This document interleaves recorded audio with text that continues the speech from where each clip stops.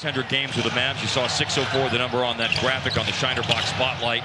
If he plays every game for the rest of the year, it's a dirt dunk! It's a dirt dunk! Look at the bench. Extremely difficult angle that time for Jackson. Still able to finish.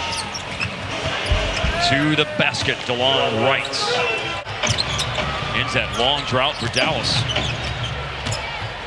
And it being 13 straight points scored by Memphis, and that's a crafty little spin move by Mr. Wright.